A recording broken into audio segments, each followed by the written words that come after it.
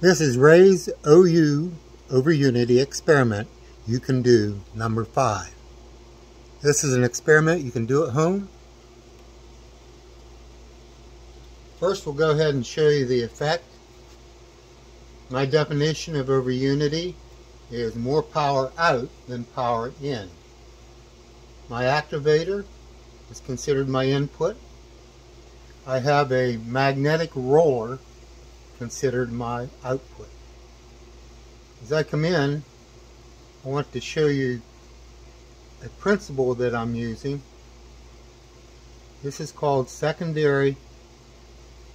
floor or secondary magnetics, second story magnetics.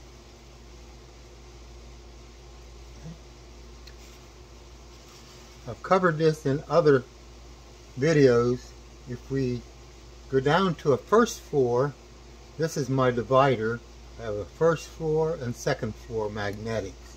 If we go down to the first floor magnetics, we can see that it pushes away or repels. But if we go into a second story magnetics, I've covered other videos as I said, we will see that it will pull in. I can feel it pulling now, and will pull through. The other principle is a magnetic ramp effect. North, south, north, south. Between the south and the north there are magnetic lines.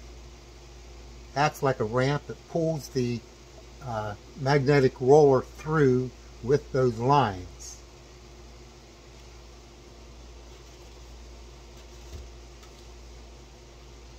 You can see on my diagram here, there's a ramping effect that's taking place, but also whenever there's a south and a north, whenever there's that junction, south, north, north, south, there is a neutral zone or a neutral area. These neomagnets, the pull-off forces on there are well into the hundreds of pounds. So we have a lot of forces, magnetic forces, and yet at this junction, this metal is a neutral zone.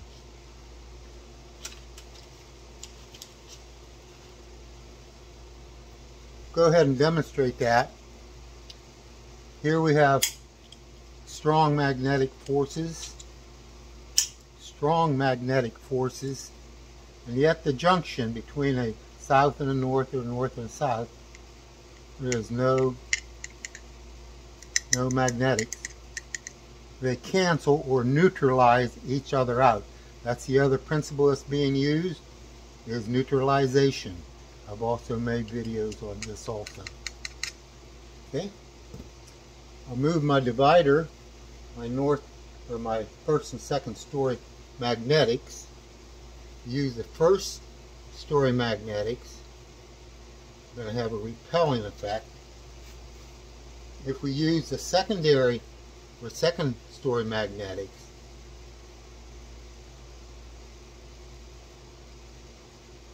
we will have a ramping effect that takes place.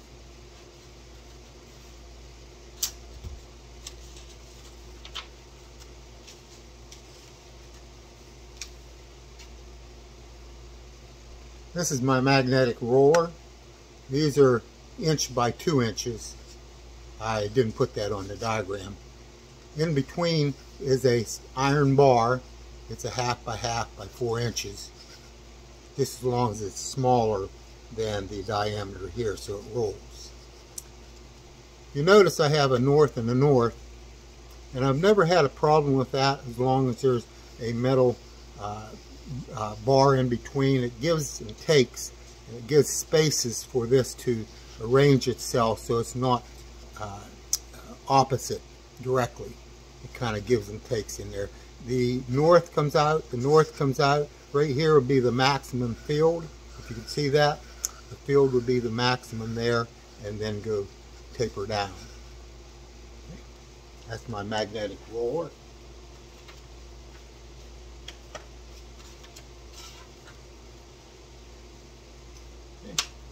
Go ahead and show that again. You can use this on a smaller scale. I had some large Neos I wanted to work with and see if I could do that, and I did. Okay, if you'd like to visit my Buy Me a Coffee, I'd appreciate it. See the condition of my magnets, need a little bit of repair work on them, Okay. First story magnetics, we have a repelling effect, and this is about a 45-degree angle here. About 45-degree angle. That makes it an optimum magnetics. It seems like it grabs the forces the best way. So we come in there, in our second story magnetics.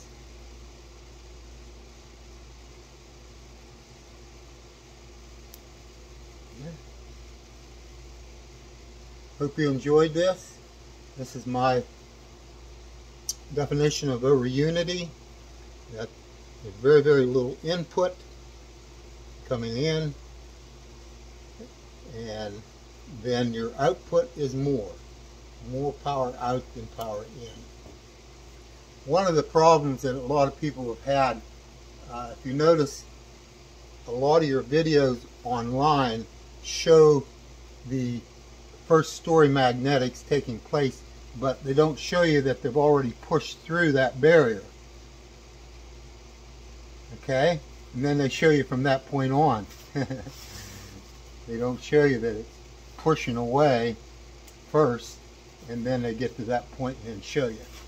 So this is unique in fact that it's using a secondary magnetics, and if you use that, then it will actually have a over unity effect. I hope you enjoyed this. You can always make up your own mind. Visit my Buy Me a Coffee, and have a good day inventing.